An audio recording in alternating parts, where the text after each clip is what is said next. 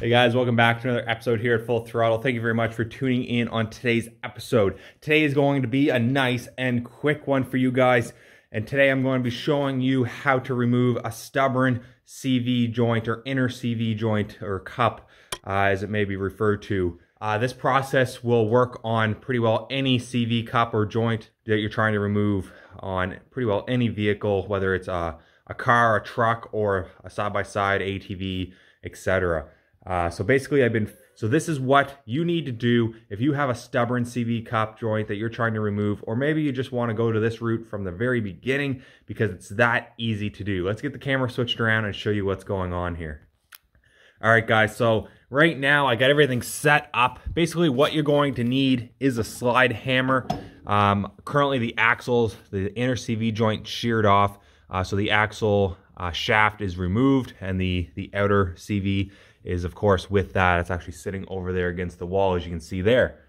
So what I've done is set up 2 pairs of vice grips, one on each side. We got a set of washers inside the CV cup, and then the slide hammer on the back of that with a nut.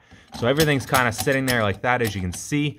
Now in this application, and pretty well most cars, you're not going to have a lot of room in there. You can't get in there with anything at all.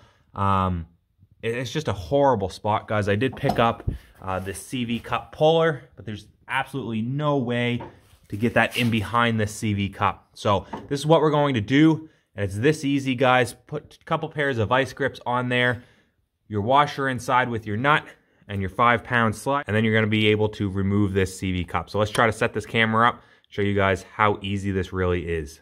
Not sure how this will work, as I don't actually have 2 hands and I forgot the tripod, but let's try to see here if this will slide out.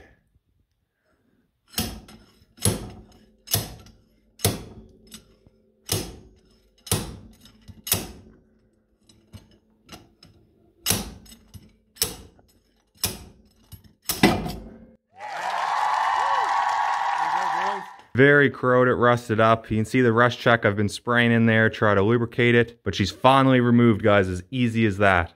All right, guys, and it's that easy to remove the inner CV joint, whether it's the one that's been giving you trouble or not. I would highly recommend using this method. Get yourself a slide hammer, some washers, and then a couple pairs of vice grips, and you'll have that thing out in no time. I've been messing around with this thing for weeks on weeks, and I had this thing removed within 10 minutes. I'm so happy to be able to share this method with you guys.